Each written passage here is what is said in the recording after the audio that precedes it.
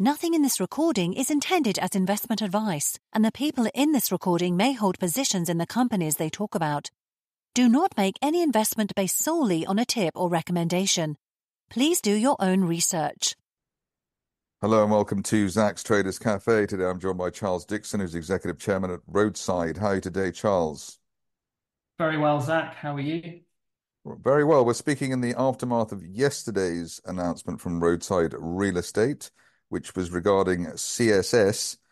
We didn't talk about CSS the last time we spoke. We spoke about the real estate side, but you have another string to your bow, which looks like a pretty good piece of string.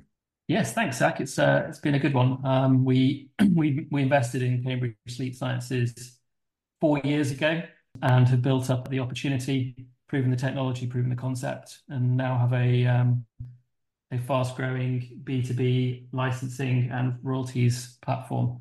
So yeah, very, very exciting. But most of us are aware of pillows, but maybe you can explain what a smart pillow is.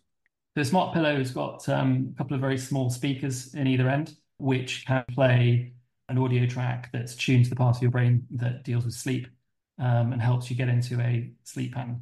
Right, and in terms of, I mean, you've talked about a further £100,000 in revenues. How much of a cash cow is the CSS subsidiary going to be? Great cash cow because the margins are so high. We're just doing licensing and royalty. So once we sort of get to the scale that we want over the next 9 months, the gross margin is high 80s. So it's a very, very profitable business. We don't take any manufacturing risk or sales. We don't really have a big sales and marketing team. So it's very, very light in terms of overheads, which means that it's throwing off a lot of cash. So this is basically a tech business which is scalable, international, et cetera, But what's your sort of long-term view of how this could contribute to Roadside? But we've sold 10% of the company in April for 7.5 million, which recruits our original investment and more. And we now hold 61%. The plan would be to sell down further shares over the next year and achieve the best value for shareholders.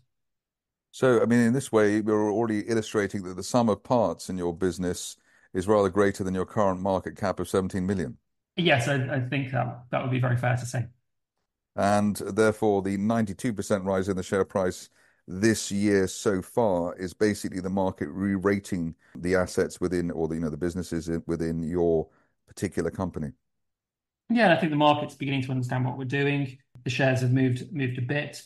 They're still trading at a very, very big discount to the see-through net asset value of the business and not pricing any opportunity in at all on top of that. So whilst we have had a re-rating, I think it's fair to say there's still potentially quite a bit more to come. Well, we look forward to that. In the meantime, Charles Dickson, Executive Chairman at Roadside Real Estate. Thank you very much indeed. Thanks, Zach.